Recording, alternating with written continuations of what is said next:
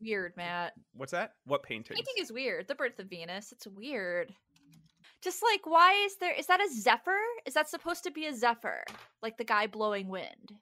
Like wind gods are a thing, right? You know what? I'm thinking about King's Quest 7 way too much right now. Because there are wind gods in King's Quest 7. I've cheated and looked it up, and yes, it is Zephyr, and the person he is holding is Chloris, who is a nymph goddess associated with spring. Oh my god, I'm right. Yeah, good job. Thank you. I'm an artist. I do not remember the story of Venus. Like, I don't know what's happening here. Is Venus the one that was birthed from the sea after Zeus jizzed in it? Was that it? Oh my god. Well, there's our cold open.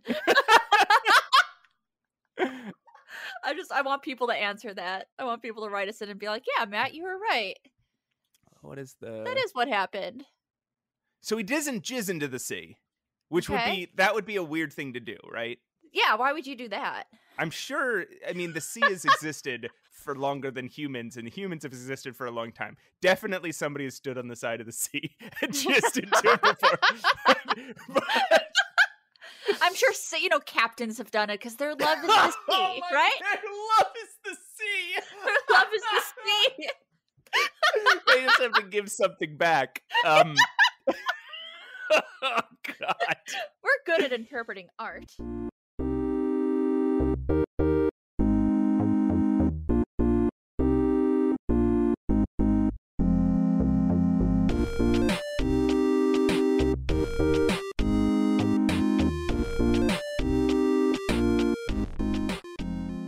Everyone, Pushing Up Roses here. Welcome back to Save Your Game. With me, as always, the enigmatic, the effervescent, the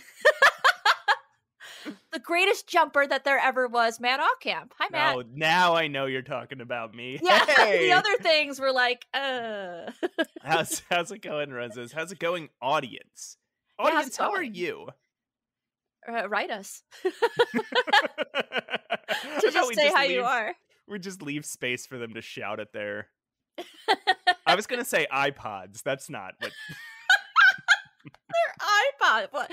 Matt, is this the 2005s? I want... specifically, I want you to write in if you listen to us on an iPod. or a Zune, which was the superior MP3 playing device for 2 seconds. I used to I was such a big fan of the Zune that I always used to buy my iPods used, and like I'd buy like 2 broken ones because they were too expensive for me. So I'd buy like 2 ones that were broken in different ways, and I'd take them apart and I'd put the pieces together. That works? So I'd have one working iPod. Yeah, most of the time it would. That's crazy. A lot of times the hard drive would get corrupted by whatever was wrong with the other parts, so it wouldn't work for very long, and then I'd have to buy another shitty iPod and take hard drive out. But anyway, so I stopped doing that with iPods and started doing it with Zunes. And so I held on to the Zune for way longer than anybody. Do you still have one? No. Okay. I think I still have the pieces of one somewhere in a box in the closet, but I do not have a working Zune anymore. This reminds me of what you do with your glasses. Like, you refuse to just buy a quality pair of glasses, so you Frankenstein cheap glasses. Like, what? Yeah, I'll do that with a lot of stuff. I just did that with my couch. So I had... Makes me laugh. I don't know why. I had your couch. I had a love seat that was in 2 pieces. I think my ex bought it from Wayfair, and... That website is expensive. Okay, go on. Well, my ex was rich. So okay. I just need to put that out there. I have a lot of furniture from when we broke up and I moved out that she had bought me over time because she was just a rich person and didn't mind that I left with, the furniture I was using, because she's like, I'll just buy more. Like, holy shit. Like, must be nice, dude. Yeah, for real. But So I had this 2-piece love seat, and it wasn't long enough, so I bought one. I bought the middle piece from the internet, got here, turned out it was wrong. It was like Oh very no. close. But the the latches didn't fit together. And this Oh. Ugh. was just yesterday. So I had to like take it apart, drill new holes, unscrew the old latches, Mhm. use a like a chisel and a hammer to What the fuck?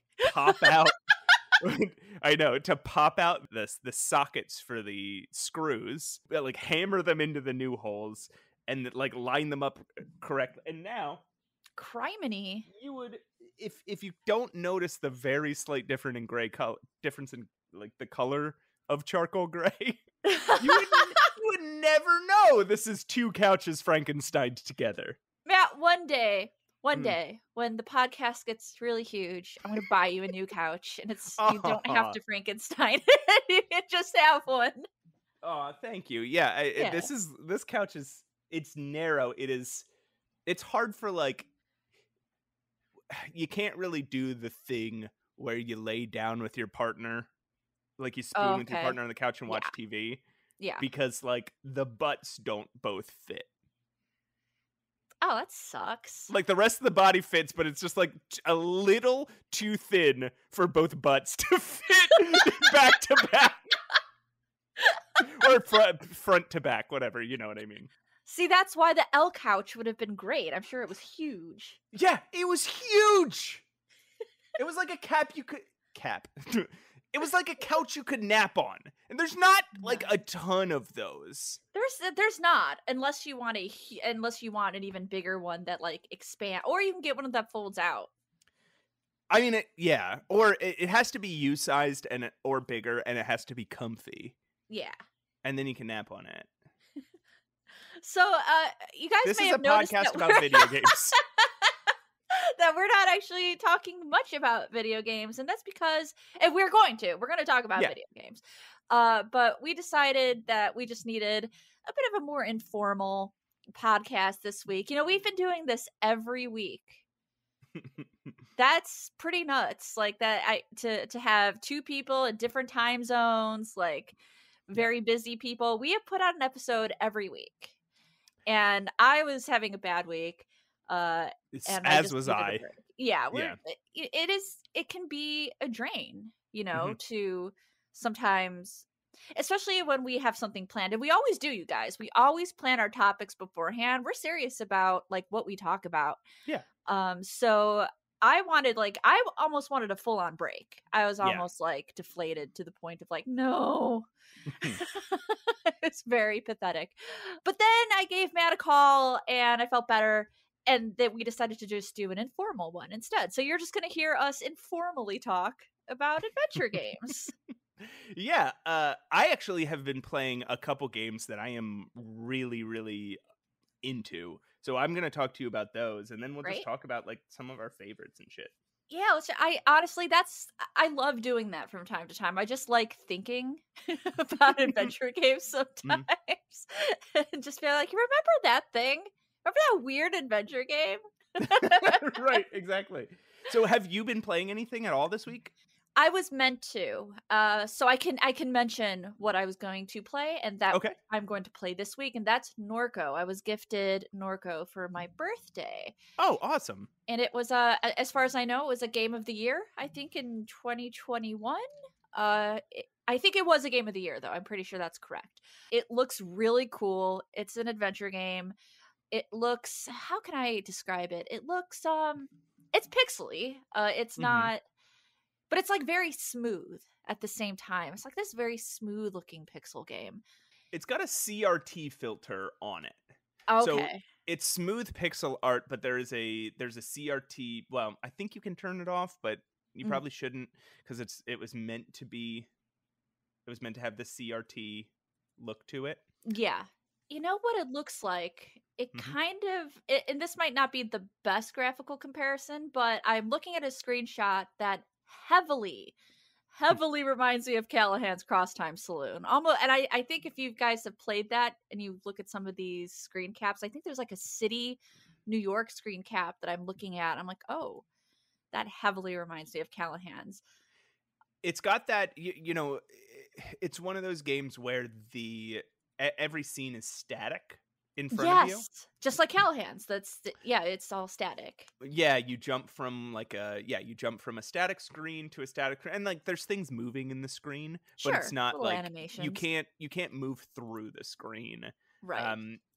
You have you have like a little navigation tool in the bottom right of the screen that has blocks showing you all the directions you can move. Yeah. And each block represents basically a different screen you're moving to. Yeah. So yeah. I kind of have a fondness for that. I really do. I have a fondness for those kind of old static screen adventures. And they weren't just in adventures either. I think they did it a lot in kids' game. Have you played, Matt? Have you played? Oh boy, have you played any of the Eagle Eye Mysteries games? No, I don't know these. Okay, these are games I played as a kid. They're lighthearted mystery games for children, and it was one of the first games I had that was talking for my computer. I had Sound Blaster at the time, and I was given this as a gift, and it was the first time I heard the computer talk, and it was fucking amazing. But yeah, everywhere you go on those screens, they're just static screens with hotspots on them. Okay. You know what I mean? Like you see your character kind of on the side. And if people are talking to you, you get thought bubbles and stuff like that. And I kind of dig that. I kind of dig the static screen thing. I think, or those other games, the Legend games did that. Companions of Xanth, and I think Shannara. I never know how to pronounce that name. Shannara. That is what this is. Yeah, there's static screens with hotspots. There's some little animations in it. When you chat with people, you kind of get like a little chat window with their head next to it. Yeah, yeah. You never see yourself. It's first person, so you never see you. Right. You are represented by a squiggly little, like smiley face. It's not smiling, just like in a real life. It's me. And I'm sure we'll talk about it when you actually play it, so maybe I don't want to give anything away now, but it's a really interesting, very narrative heavy game. So yeah, and I think the person who gave it to me, I had just gushed about disco, and I'm sure that was kind of the inspo for gifting me this game, because I can see there are some similarities there, and there are some narrative similarities to Disco Elysium. And the other thing I would compare it to is the game that I always talk about, and for some reason often forget the name of. Okay, give me a hint. It is, it reminds me of Norco. Is that a good enough hint? No. Disco Elysium? No, it's by the people who made In Other Waters. They also made Citizen Sleeper. Okay. I was playing Norco actually at the same time as I was playing Citizen Sleeper, and there was a lot of narrative threads that I could see between the two. I would almost put if it was like a little rainbow, it'd be Citizen Sleeper and then Norco and then Disco Elysium. Yeah, but not the thaumaturge as we. No, that would be like that would be the Disco Elysium part of the rainbow, like reflected in a puddle of oil. And Pokemon's there too. I'm still always gonna compare it to Pokemon, but yeah, that was the game that I had it booted up. But sometimes even gaming is exhausting when you have just having a bad week. So I mostly focused on art this week, but I'm very excited to play Norco. So that's what's on my radar. What have you been playing?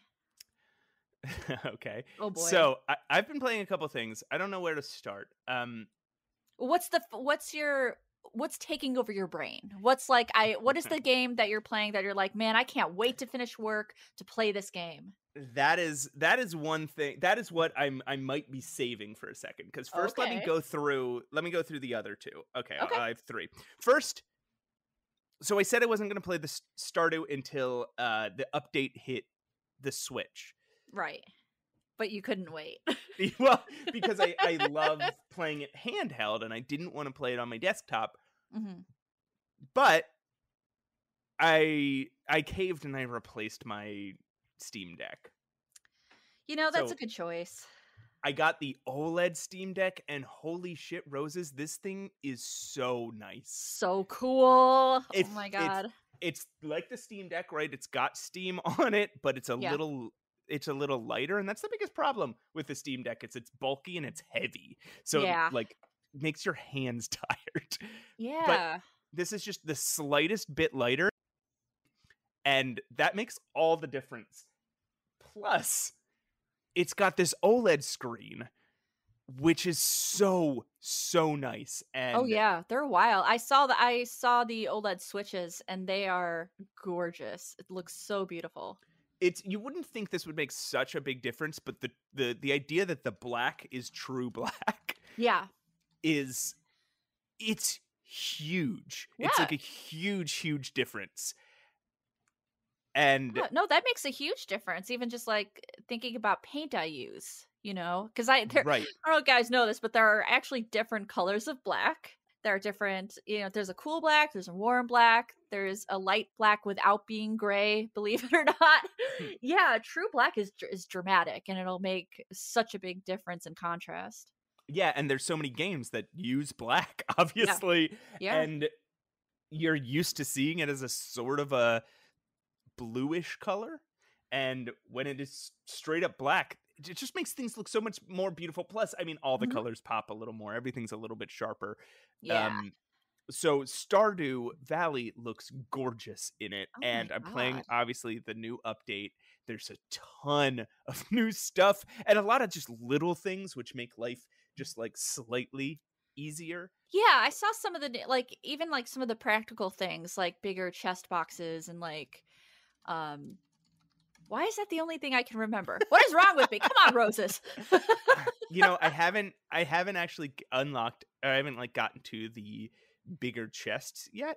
But are there animals? But are there new animals? Yeah, there's a bunch of new animals running around. Just like little critters. I mean, so there are new animals you can get in your house, and there are new fish. But there are also just like little more little animals just running around as you're walking around. Like you'll just see you'll see more little raccoons, or what do you call the things that are really ugly but everyone thinks they're cute for some reason? Possums? Yes. How dare you? Possums are adorable, and we will not have this slander on Save Your Game. There's so many cute little design changes too. Like everybody now puts up holiday decorations for each season. There's every river has these new waterfalls attached to them. Is there any very big updates? Yes. I just thinking about the last update. What was it? Ginger Island was a huge update, right? Is there anything that? Yes. There are there are new festivals. There are new NPC interactions. Love that. There's a bookseller, and now there are books in the game, which either give you new powers that are also quality of life fixes, right? They make you walk a little faster, or love that. Yeah, right. Or things that were kind of obnoxious to do, you can use these books to have little powers that make them a little easier. There's mystery boxes. There's a new type of tree. There's new crops for each season. Love that, yeah. Again, there's new fish. There's you can put hats on cats and dogs. There's so much new stuff, and apparently there's a lot of new late game stuff that I haven't even gotten to yet. So I played 1 year in the past week. Wow. And guess what, Roses? What? I did it! Community center in the first year. Oh, nice! Woohoo! Which I've talked about on the show before, and I think I implied that I've talked to somebody that they got from what I said, that I at least implied that I had done it before. I think it was before talking on the show that just it's possible to do it in the first year. Yeah, it is possible. and I want to do it in the first year, but I don't think I'd ever actually achieved it in the first year because of the red cabbage Yep. and some other things. Yeah, it's the some of those star crops. It's hard to get the super high quality crops. Oh, right, because when you're just adjusting to the game in that first year, you don't have your deluxe fertilizer yet and all Yeah. sorts of stuff. So, but I nailed it. I got it. Nailed First year, it. I was actually worried because it wasn't until like winter like 17 that finally my apple trees grew and I was able to put the apples in Yeah. the fodder Yeah. bundle. So then I spent the last 11 days or whatever of that season. I was like, you know what? Maybe I can also max out all my skills in the first year. Failed. Aw. Still would be hard. That would be very difficult. still had a 9 in foraging and a 9 in combat, and I spent the last like 3 days of that season just foraging and combating. And I even found a foraging experience book, which gives you an automatic like 500 experience Nice. in foraging. Yeah. And I still couldn't get there. It's so close. That's tough. No, that's tough though. I feel like I didn't even, because I feel like I saved fishing for last. Although in my last playthrough, I wanted to make a lot of money very quickly, so I tried doing a lot of fishing. I still got sick of it. I'm like, no, that's okay. Well, that's I'm the thing. good. You just need to make in order to do this, you need to make so much money because Yeah. you need to have so much shit. Like you need to have stuff open and built. Yeah. Like, for example, you need a truffle, so you need a pig, so you need to have a deluxe barn. Right. Just a deluxe barn plus a pig. That's like That's a lot over of gold. 50,000 gold there by itself. Yeah. Anyway, it was a lot of fun. It was really Great. fun to go back and revisit Stardew Valley. I probably will keep playing. I want to get. I kind of want to 100% it again. It's been a while since I've done that, but I felt really cool that I managed I don't know if I've ever 100%ed it. I've gotten incredibly close, but I eventually just kind of burn out. I think by the end, I'm just like, okay, that's enough of this. Rose's every game I play, I romance all the characters and I give them all flowers. You hound! What in the world? So this is a crazy thing about the game. So if you do that, when you've romanced all of them to, I think it's 8 hearts is the highest you can get without marrying them. Maybe it's 10. Maybe no, it's wait, 10 and then you get to. It's 10 and then you get to 14 if you marry them. It's 10. What if happens you are is dating you them. can marry them at 8, but it still will go to 10. Oh, okay. So if you get all of them to 10, there is a scene with them. If you get all the male characters to 10, there's a scene in the what is it? The Stardrop Saloon? Yeah, the Stardrop Saloon. Where if you walk into there in like the middle of the day after you've gotten everybody's 10 heart events, they will all be there together. Yep. And if you just stumble into that randomly, they all break up with you. They're all mad at you. You're lose all hearts with so all upset. Harvey's the worst though, because he's like, because I've seen all the cuts. I don't do this anymore. I used to romance everyone and like divorce them and then erase their memories and then do it again. Harvey's is the worst. He's like, Roses, I thought we were gonna have a family together. I thought we were gonna settle down and have a family. I'm like, no. That fucking dork. He's my least favorite to romance. I got my guy Elliot. He's my man. I like Penny. So yeah, and with all the women, when you romance them, when you get all their 10 heart events, it's at Emily and Haley's house. They're all gathered together and they all break up with you at once. Do you know the unless? No, I don't know the unless. What's that? So it's unless you have a rabbit's foot in your inventory at the time, and then you just hang out with all of them. That's amazing. And you keep your relationship with them. And then you get lucky. But generally, once you marry one, and nobody's mad at you for some reason. Yeah, I've noticed that because like you can romance pretty high up there, and I'm just like, what happens? Like, I feel like these other characters should be feeling some kind of way, I know, but they just but they're not. come to your wedding. They come to their boyfriend's wedding, and they're just like they like clapping and celebrating. They're dancing and clapping. I'm like, what? I have like 8 hearts with Sebastian. I'm married to Elliot. And Sebastian's like, oh hey roses. Like, oh Emily, I whoa, slept with you yesterday. You have no feelings about this. You have sex with Emily. You have sex with Sam. Do you have sex with any of the other characters before you're married? Obviously. I think potentially they imply it with Elliot in the boat. Oh, okay. Because they're like, oh, the boat is shaking. Oh, yeah, that's what. Remember? Yeah. That's it with Emily. Yeah, the tent is shaking. And with Sam, you're literally in his bed. Yeah, you're just literally in there. It's like, okay. Yeah. All right. With Penny has like the sexiest one where she invites you out to the spa. Yeah. And then she shows up and she's like, you know, in her bathing suit. And she's like, which you've only ever seen her so buttoned up. And she's like, hey, come here. And she... Good Lord. Yeah. And then it's like, holy shit. And I think she kisses you and then it fades to black. And it's like, oh, god damn. You better hope nobody else walks into this. I know.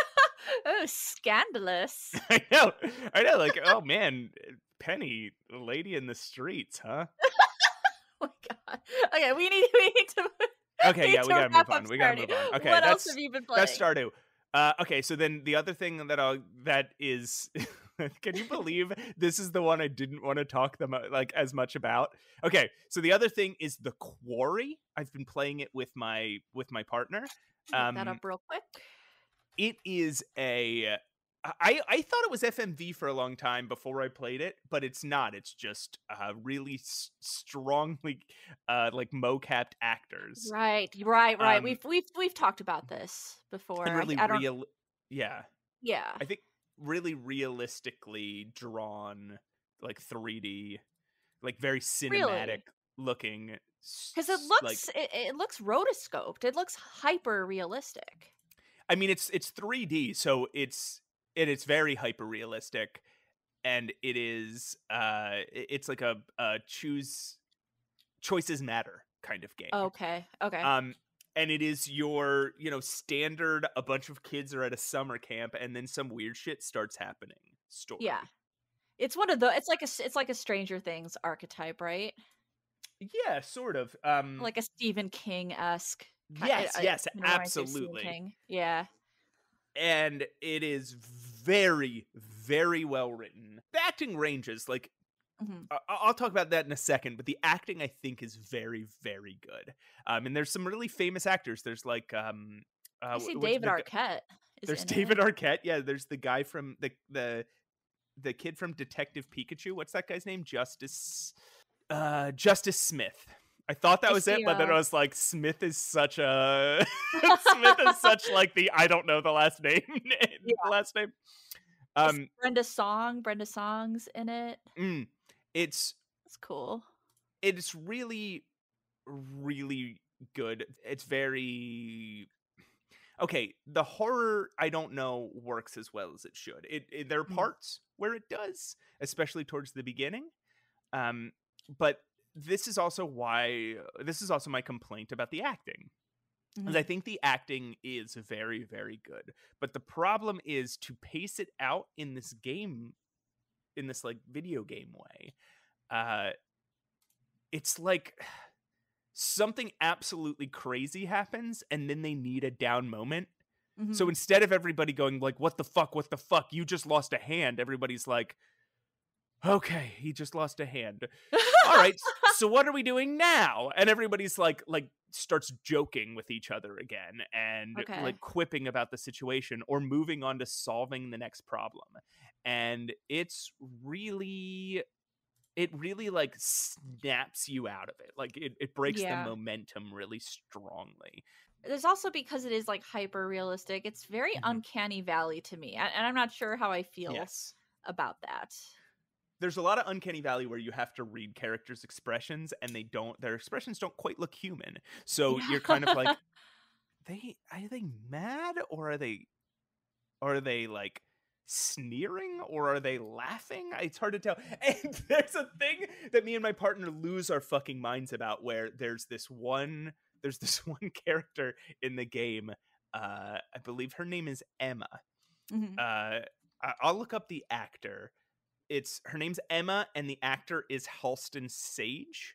Okay. Which I hadn't seen in anything. She looks like a little familiar, but I think she plays Dazzler in one of the X-Men movies.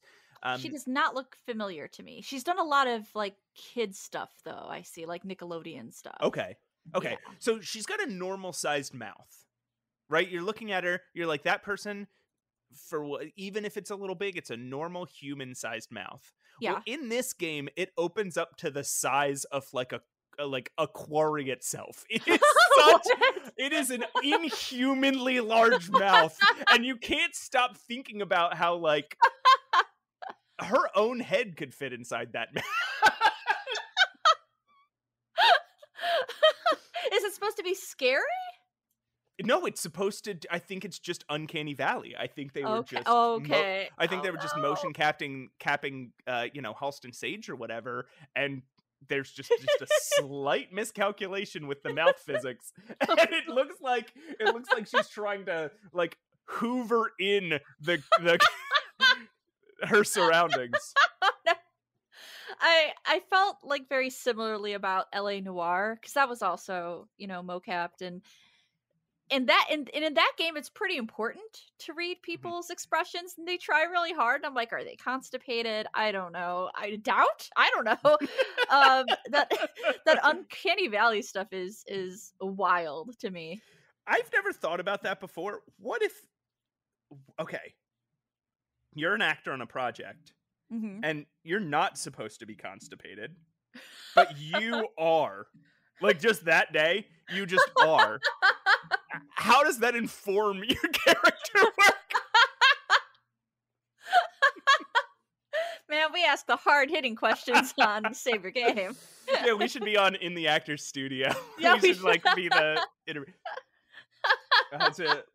he was famous for asking, what's your favorite curse word? We would be famous for asking, what do you do if you get constipated on set? Yeah, what do you do about that? Do you like keep Does that Tums? inform your character? Do you decide your character is constipated, or do you pretend? Are you acting as if you're not constipated, as if you're shitting all the time?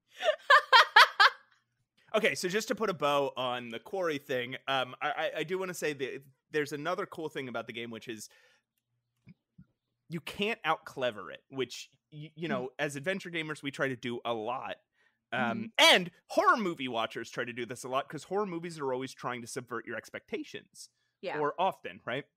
Yeah. So when it's like, when somebody tells you don't shoot unless you know who you're aiming your gun at, and you just hear a rustle in the woods, sometimes you, the player, are like, they're trying to get me. That's a fucking monster. They want me to remember not to shoot because you hear us, because you don't know what you're aiming at. So I'm going to shoot it, and then you're inevitably going to shoot your friend. So like, oh Lord. So you can't overthink it, right? Like if it's like, do you want to leap for safety or try and fight back? You might be like, what they want me to think leap for safety, but I bet if I fight back, it'll get leap for safety. Like and which is so funny, because as horror movie watchers, we are often like yelling at the screen for them to do the obvious thing. Like, run away. This game takes advantage of that feeling by being like, as a player, you kind of want to do the not obvious thing, but that's going to get you killed. Do the obvious thing. Run away. Yeah, It's which is such a smart impulse on the game's part. Like, yeah. Anyway, so that's the Quarry. It's really cool to play it co-op, because you each pick multiple characters. Like you say, there's 2 people playing, and there's 8 characters, and it'll give you each 4 characters, and the game divides it up into scenes by character. So it'll be like player 2, and it's a Ryan scene, and so player 2 plays Ryan, and then it'll be like, oh, it's an Emma scene now, player 1, and which is funny, because depending on how you pick, sometimes you'll get like 5 player 2 scenes in a row. Yeah. Like, when is it my turn? Based on who you pick. But it's it's a really kind of cool way to do this kind of thing. That's awesome. Okay. Now that I know you can play a co-op, I might pick it up.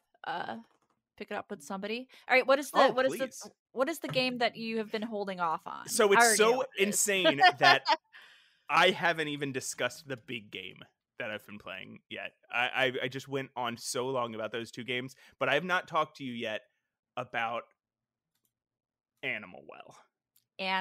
Yep, I knew that was coming. And I know every video game podcast right now is talking about Animal Well, and here's one of the things. I don't want to talk too much about Animal Well. That's fine, yeah. And for anyone who doesn't know, this is a Metroidvania game created by a dude named Billy Basso. You play just like a little blob egg guy. And running around this like Metroidvania world. It's all underground. You're in an animal well. There's animals everywhere, and you're in like an underground wet series of tunnels. Okay. And you can play it just as a Metroidvania. Yeah. You go around, or as the Japanese call it, a search action game. Mm-hmm. You run around, you find your progress gated in certain ways by obstacles, and then eventually you'll find items that'll help you get over that obstacle. Yeah. There's no double jump, there's no dash. And you said there's no combat, yeah?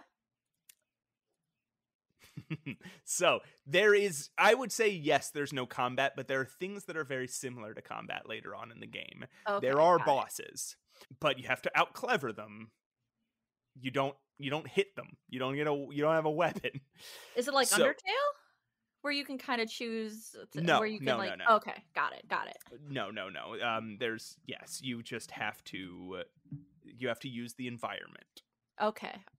So it's more like like a Nintendo boss, right? Mm-hmm. Where you're looking around in the environment and seeing. And looking at the boss's patterns and seeing how the boss reacts with the environment and what you can lure them into doing.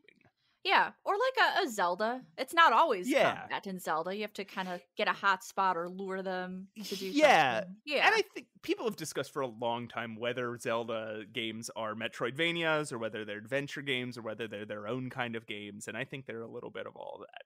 Yeah, they're definitely hybrid. So you can play it just as a Metroidvania, and you will have a lot of fun, and you'll discover that it is, and the game's beautiful, by the way. It's it is. I looked it up. It's gorgeous pixel art, but you'll discover that as you play that it is a really clever Metroidvania, again, based on puzzles, not combat.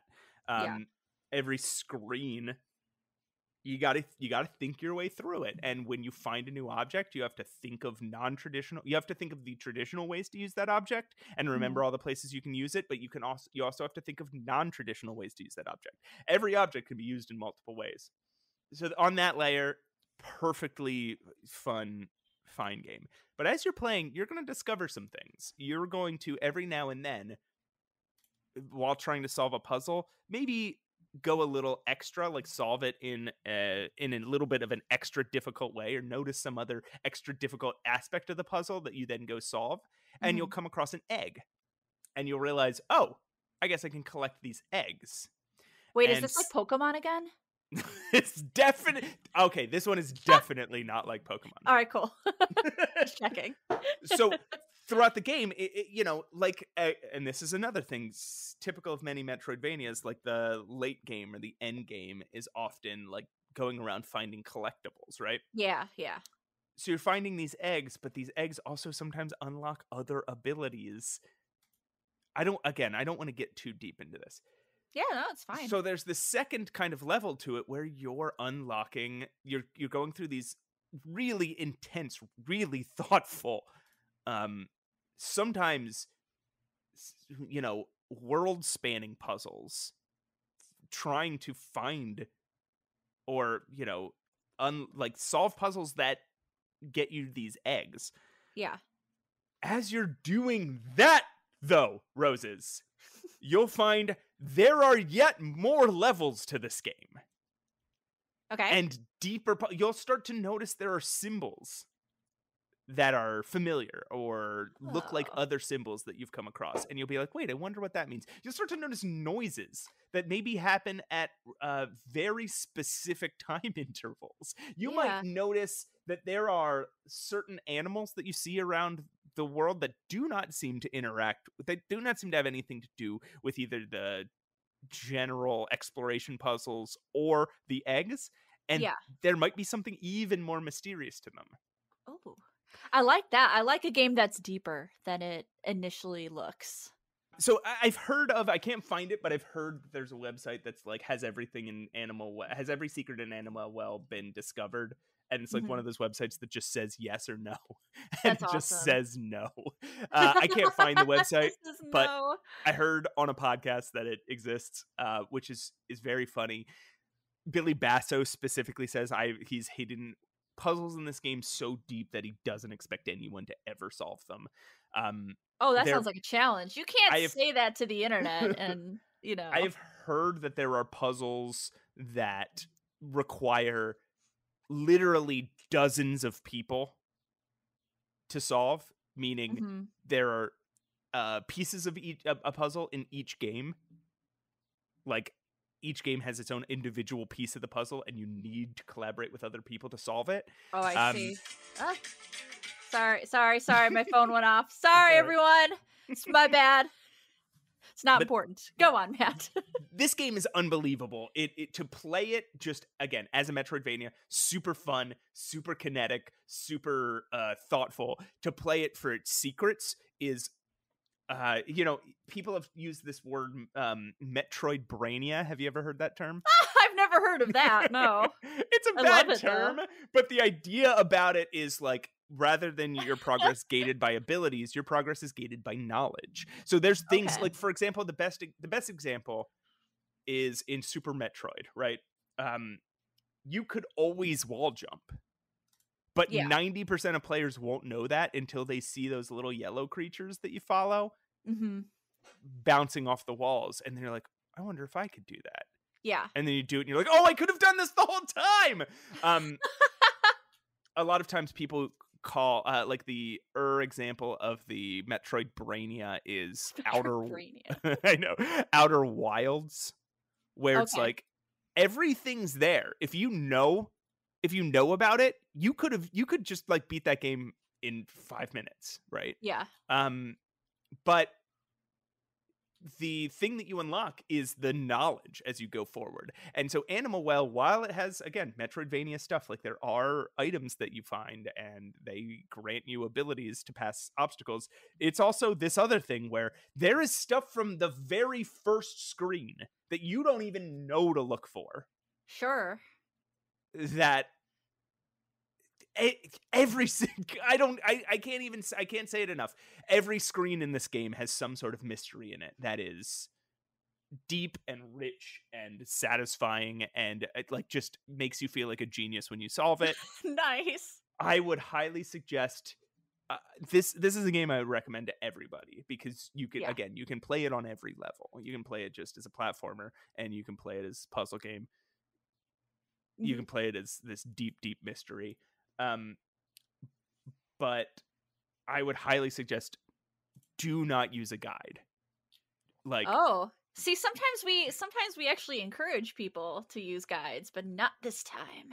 right, and I think that is one aspect of these Metroidbranias, right, is this idea that if your progress is gated by knowledge, if you just go look up that knowledge, Mhm. then there's no I don't think you'd have fun because there's no game there. You know what I Yeah. mean? Yeah. And I don't want to criticize again anybody for the way they play a game, but I just think if you play a game like this with a guide, Mhm. you're just gonna not understand what's good about it. You're just gonna be like, well, that was boring. Right? Because there's nothing there for you. Yeah. The interesting thing is the discovery. So Absolutely. I am Honestly, about I played Stardew without a guide the first time because what? that was Yeah. my foray into gaming like that. I hadn't played games like Animal Crossing yet or Harvest Right. Moon, or just any or Farmville, just anything like it. Sure. I didn't even know guides were kind of an integral part of Stardew Valley, and it's that exploration that I think sealed the deal for how much I ended up loving that game. Just Right. Yeah. every discovery was like magic.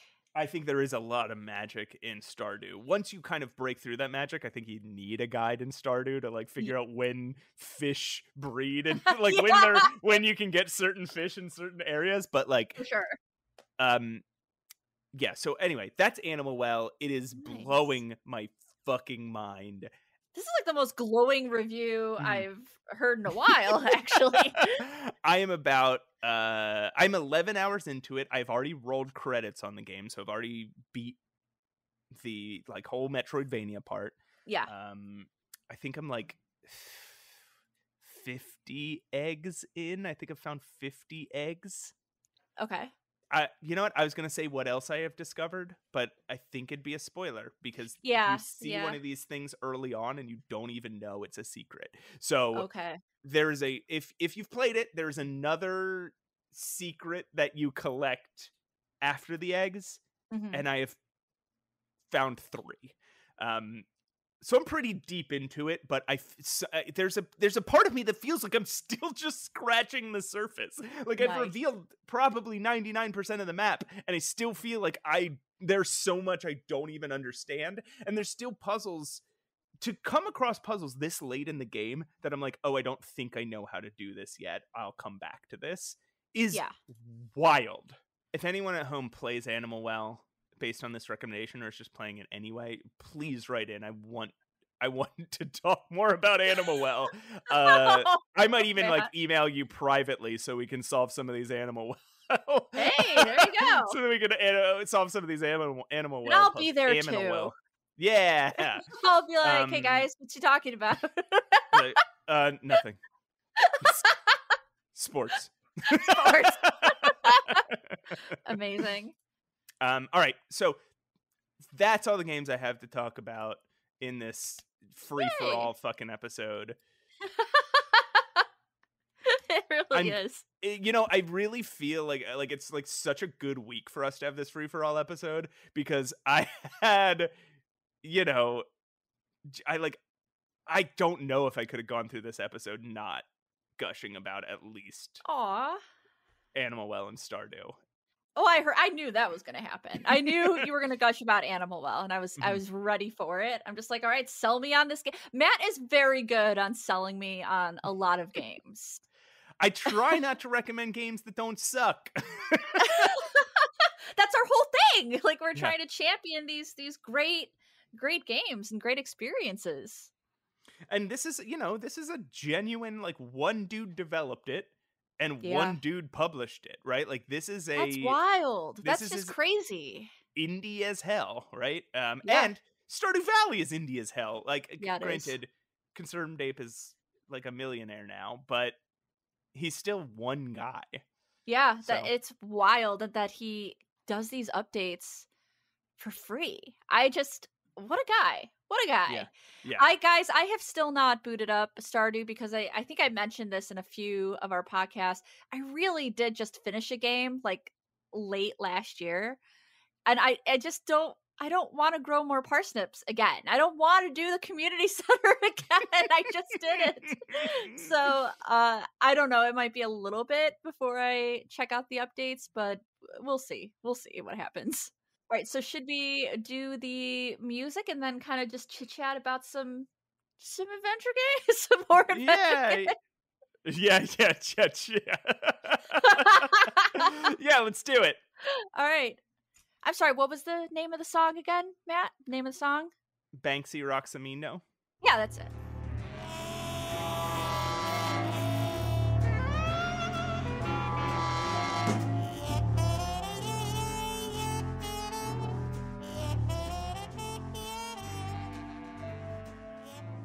Hey everyone, welcome back to Save Your Game. Welcome back, Matt.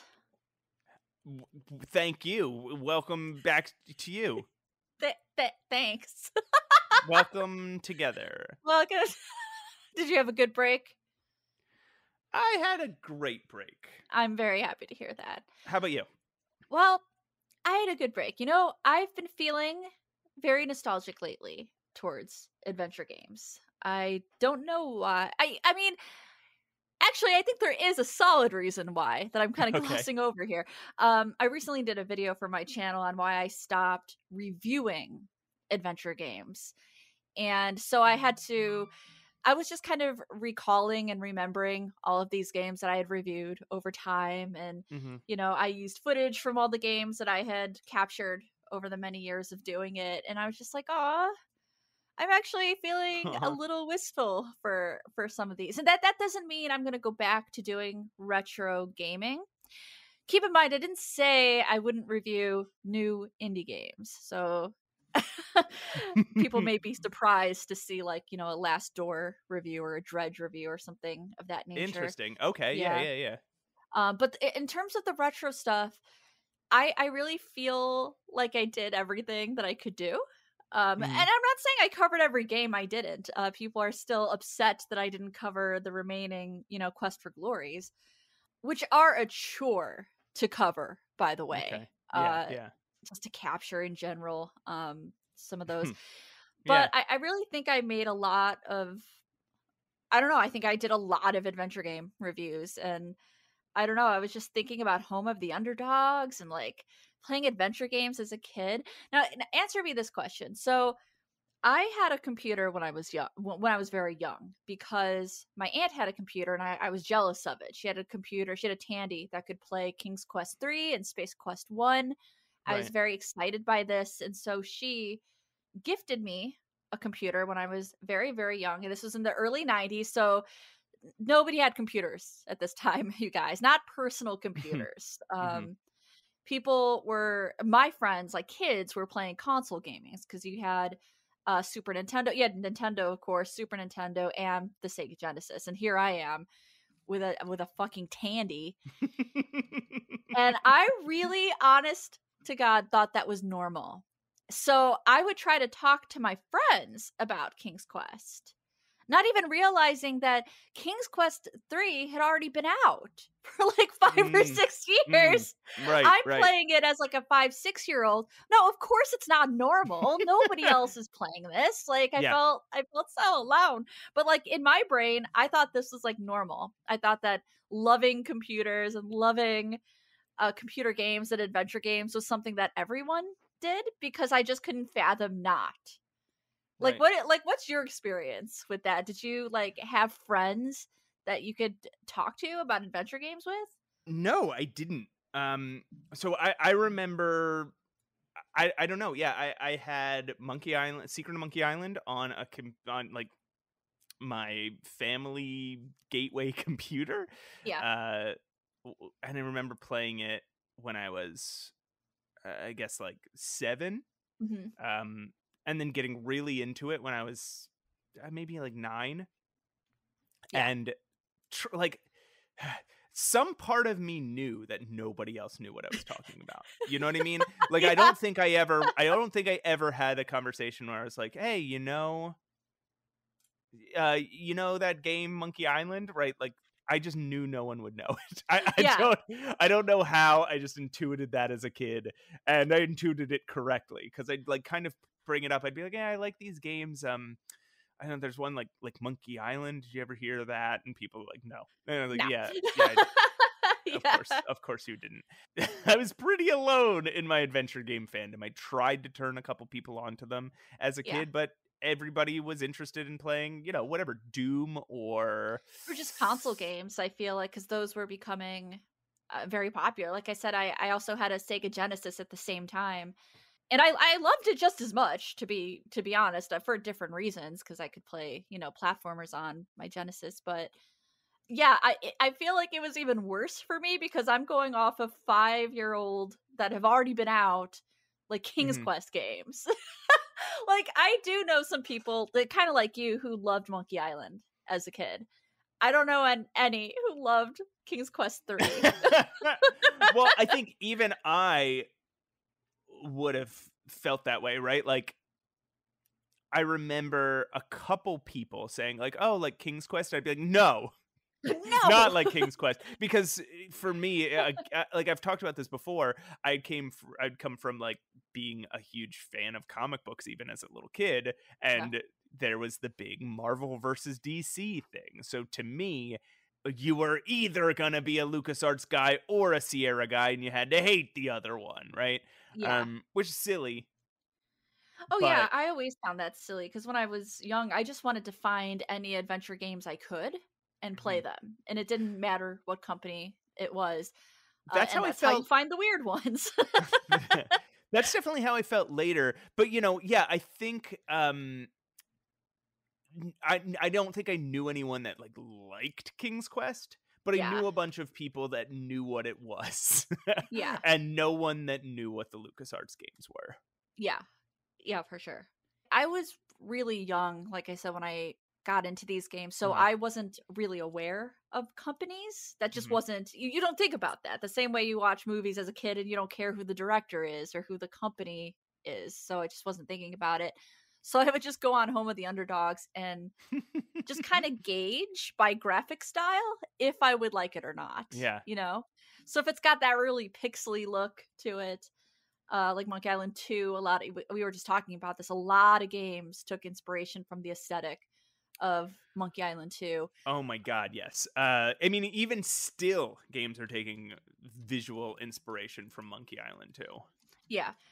I remember I just brought up that game, Touche. It's called Touche, Mhm. The Adventures of the Fifth Musketeer. Yeah. And yeah, it looks like Monkey Island. It's about the fifth musketeer apparently, but I You found look it at that very game, boring.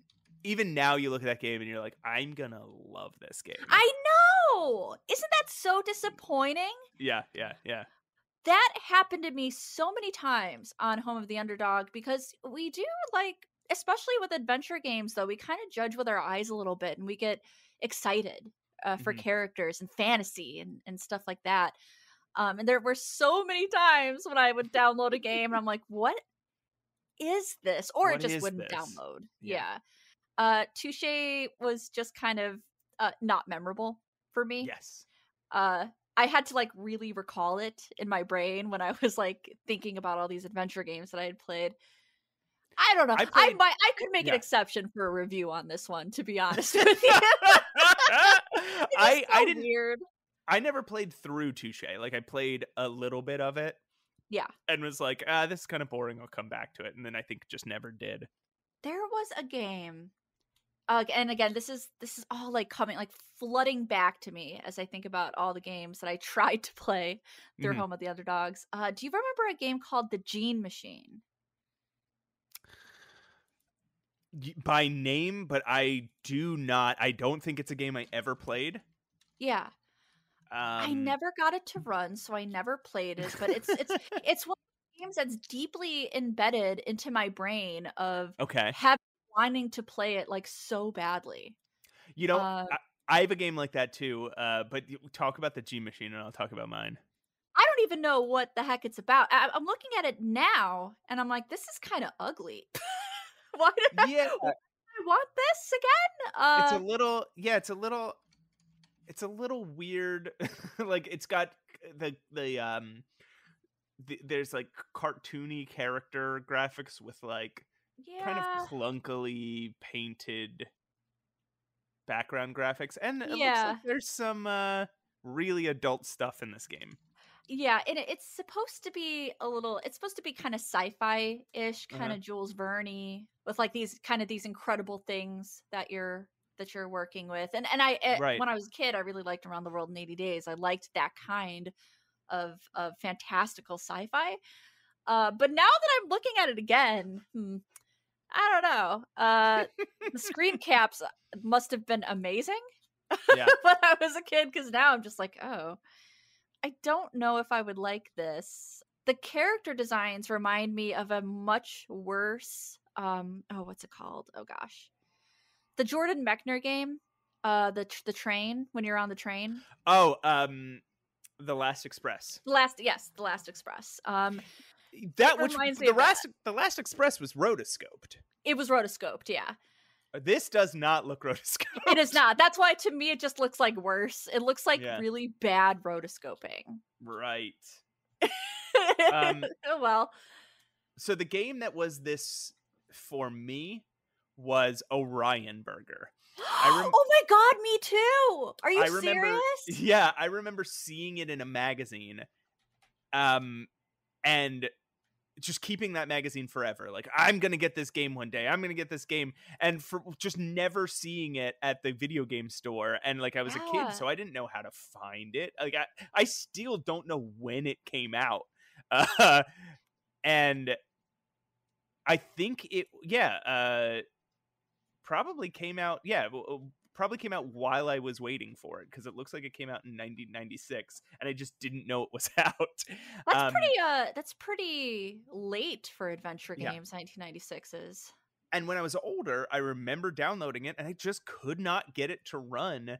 Yep. And then I kind of forgot about it because I don't think it was a well-loved adventure game.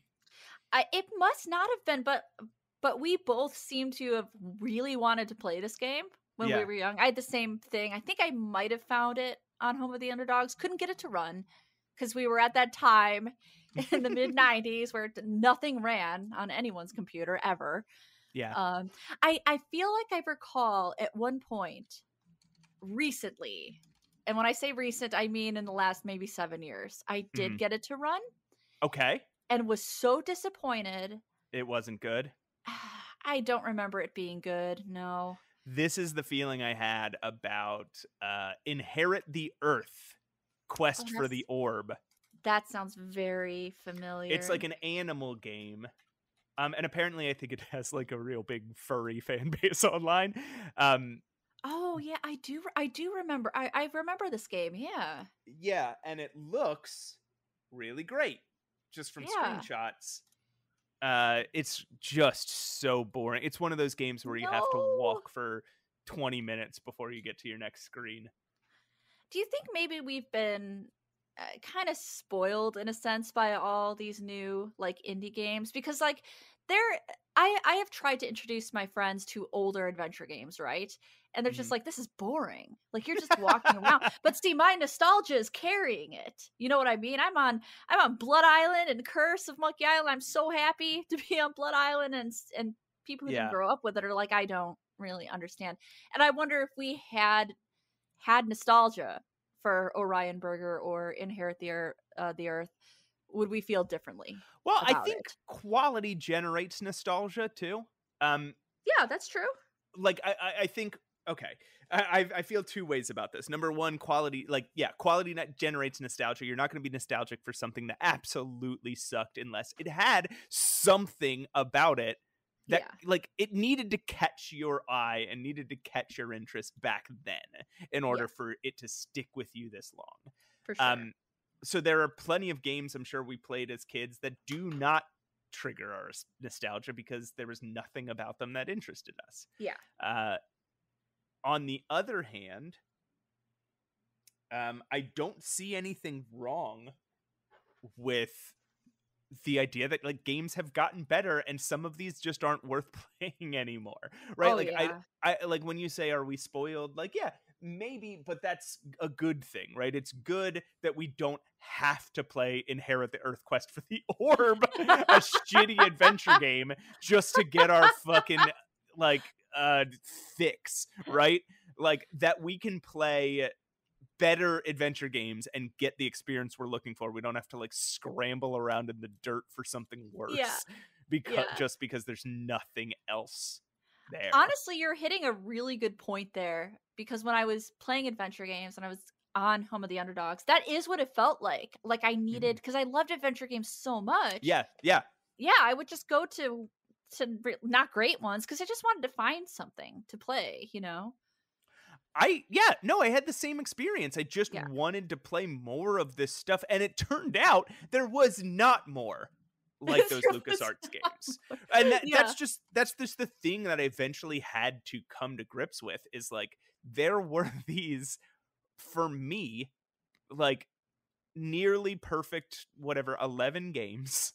Yeah. And I loved them so dearly And then there like, if I wanted to play more games like this, which I could, they just weren't going to be the same. So like the Sierra games, I was going to enjoy a lot of them, but Yeah. it was not going to be the same as the LucasArts games. And then I could go off and I could play Runaway, Mm-hmm. and I was going to be able to combine objects, walk around, explore a world, talk to characters, and it just was like, it would give me that fix, but it wasn't going to be good. Right. Yeah, that was another problem, is like the quality on some of these games were so disappointing Yeah. that you almost had to like keep looking. That's how I felt, at least. Like, well, gotta scroll in the grand adventure genre again on home, or it just wouldn't run. Or it would run, but it wouldn't come with voice acting because that was a CD-ROM thing at the time. So the first time I played Callahan's Crosstime Saloon was without voice.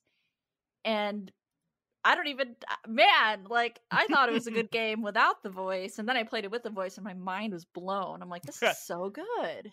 The thing is, there's a never-ending well of art out there to enjoy. That does not mean that there's a never-ending well of quality art out there to enjoy, right? Like, there are, maybe now there is, that we've been, that the world is so big and art is so accessible to make, and there has been so many so much time and of like culture existing, right?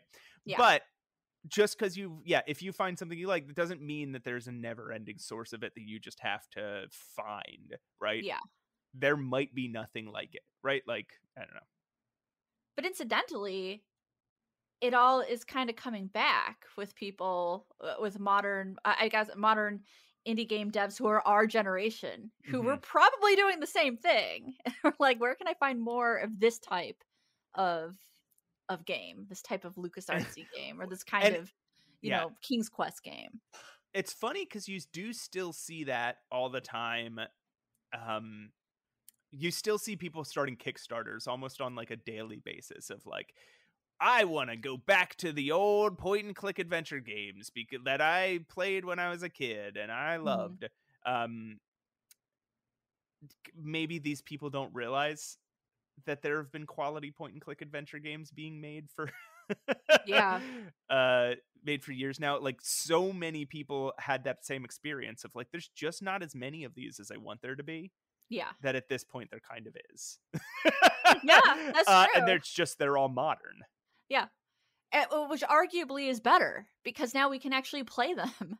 And we can play them, and they're good. Now, I do think that game preservation is a problem. I do think that we, as a society, are not very good at game preservation. Companies don't put enough money into preserving their games the way that they put into preserving their way companies put into preserving movies or music, movies, or any other piece of art. People do not put that sort of love into games.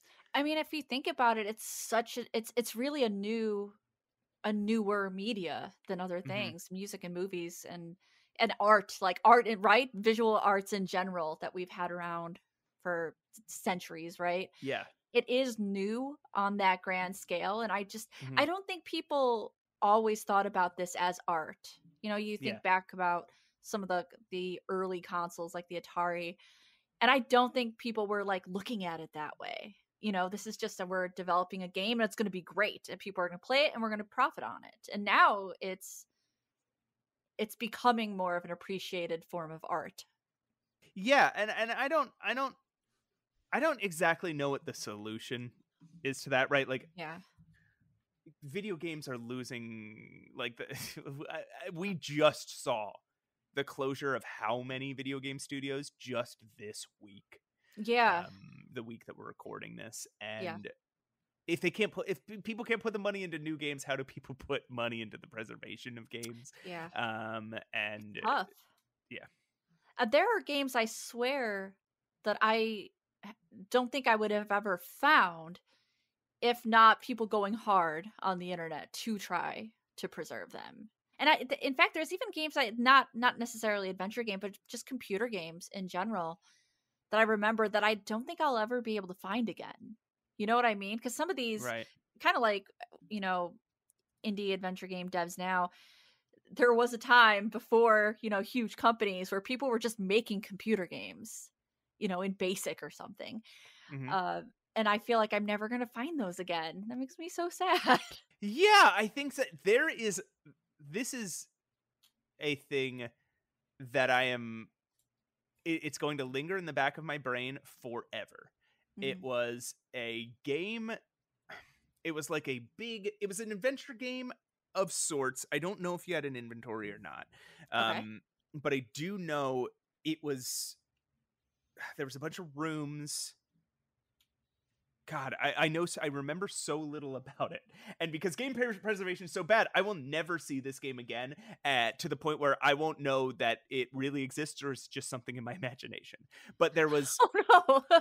the guy was like 12 pixels.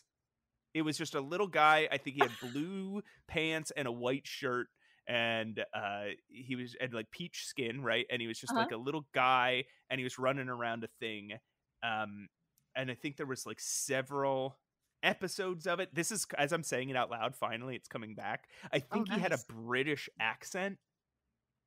God, if Huh. anybody knows what I'm talking about, please write in. But it reminds me. Remember the Incredible Machine? Yes. Remember, there was a little guy in the Incredible Machine called Tim Yeah.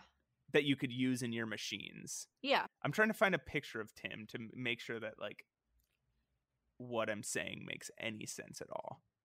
Yeah, so Tim in the game, the little man that you could put in your machines, is Yeah. more pixels than this character was. But again, there was this little funny Huh. character that was made of just like a dozen pixels or so, and he had an English accent, and it was like these little point and click adventures, and they were Flash games. But now all Flash games are gone forever. Oh, that's true. Oh, yeah. Flash games? Mhm. That is a separate wormhole altogether. That's I tough.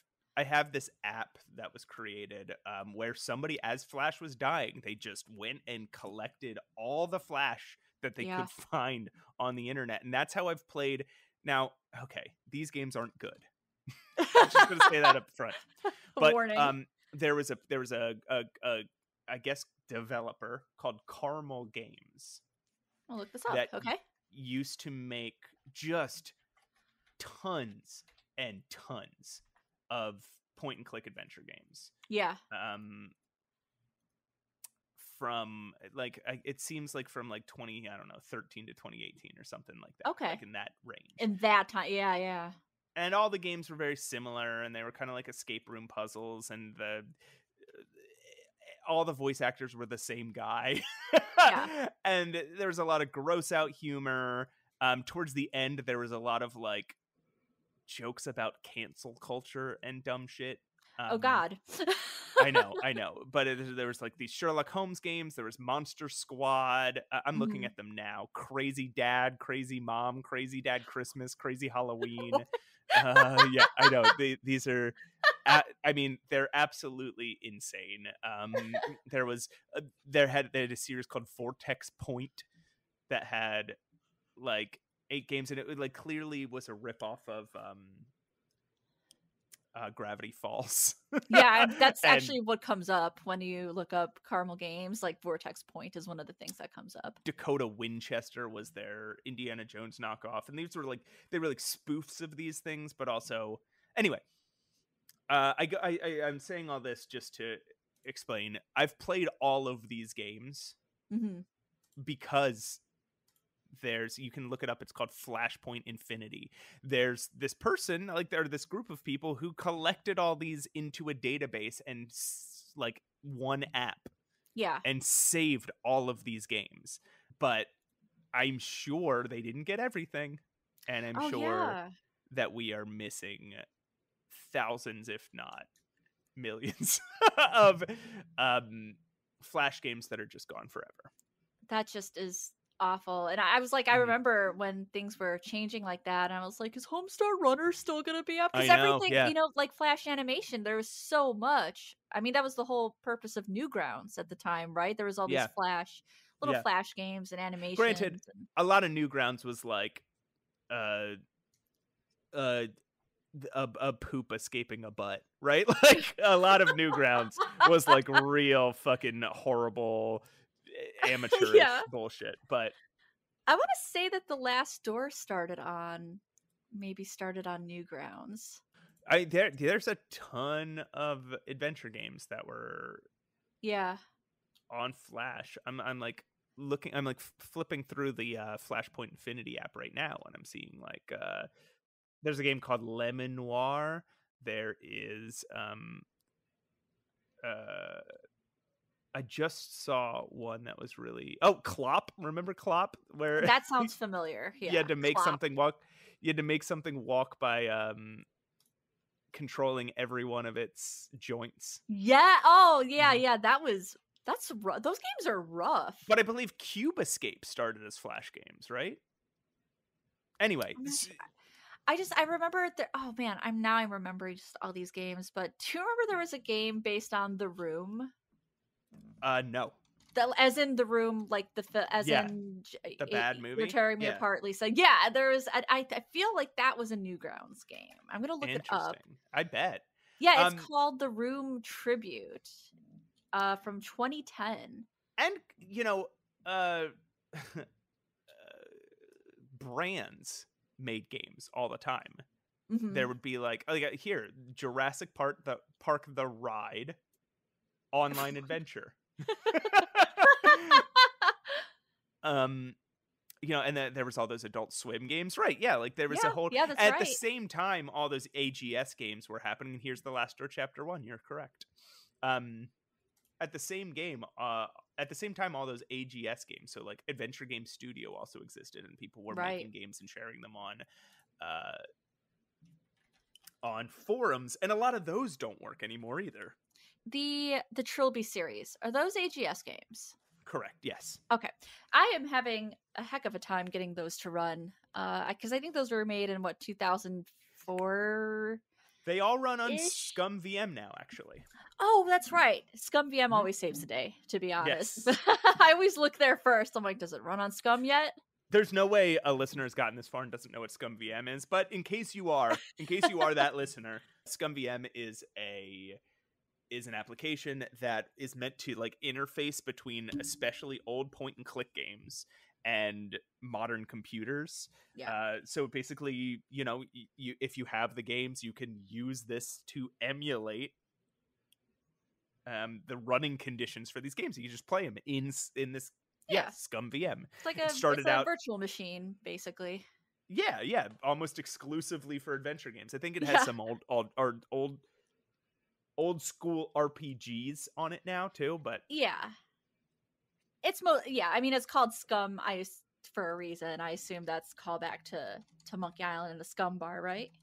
Yes, because I think it was initially just for Scum games, and then they expanded it to Sierra, and they've been expanding again ever since. And every year, there's just more and more games that run on it. I think I gotta check the updates on that. There might be games I've been trying to play that have been updated, which would be great. Yeah, it's wild. I remember it was just like a year ago or something that they added all the AGS, not all the AGS games, but like AGS compatibility, and many of the games have been added now. Yeah, for sure. How do we end this one? Okay, how do we start? We were talking about art, so let's end by we were talking about what we don't know about Greek mythology. And how much of that is going to be in the podcast, though? So do you want to talk about what we don't know about Mesopotamian mythology? How much do you know about Marduk? Nothing. How much do you know about Ashurbanipal? Nothing. What do you know about Gilgamesh? What is it? Is this Gabriel Knight? Are you just going to keep asking me what I know about things? I weirdly know like a lot about the Epic of Gilgamesh, to be honest. I had to read it for world mythology for my humanities course in college a bajillion 84 years ago. I've read it for a world mythology course. I've read it for a literature course. I own 3 different translations of it because I just find it fascinating. I think it's an incredible story. It would make a great adventure game. No, it wouldn't. It'd be so disjointed and weird. It'd be so weird. It would make a very bad adventure game. I mean, most of what he does is fight stuff and fuck his friend. You know, it sounds nice. Yeah, that's true. Yeah, all right. Good life. I'm in. I'm in. All right. Well, this has been a fun chat, Roses. And, always. I'm glad we got this in, even if we didn't have any focus whatsoever. Oh, we're always pretty focused, though. You'd be surprised. Have you listened to other podcasts? No, I don't listen to any voice besides my own. That's true. What about mine? It's just kind of a haze. Just going to autopilot when you talk to me. Yeah. I have an AI here that translates everything you say and just tells me what to respond to. Oh, good. But no, I always love talking about adventure games and kind of what we've played in the past, and I feel very wistful. Yeah, although wistful's kind of is wistful a sad word? It's not sad. I guess nostalgic is the correct word. Well, nostalgia also is a word that derives from sadness, right? That's true. The etymology of nostalgia is like pain and home, nostos right. and algos, right? Like I'm not feeling like homesick. I'm just feeling like adventure games. Yeah, you're feeling what's a word for good nostalgia? What are we feeling? Please write us. I guarantee there's a word in German for it. There's a word in German for every single sentimental. Yeah, I do feel a little sentimental, to be honest with you. Yeah, that's a good one. That's a good one. All right, Matt, you want to take us out? Got any announcements for us? We're part of the Adventure Game Hotspot Network, so of course, go check them out, adventuregamehotspot.com. Also, review us, like us, all the different stuff. Oh my god. Why? You get angry at this. Do you not want them to do it? I don't know why I have such a visceral reaction. I'm going to make you say it from now on as your punishment. I'm going to say it so sadly. For sighing every time. Like they have to do it. We need it to happen. I will say it next time, okay? And I'm going to be like, oh my god. Yeah, you're going to be like, oh my god. And also, don't forget to write us at mattandroses@gmail.com. We'd love to hear from you. Oh, thank you. Yeah, I forgot about that. Wow. We almost missed everything. Well, I guess all I have to say left, and I don't know what you'll say back to this, but my point is podcast is art. And art is suffer.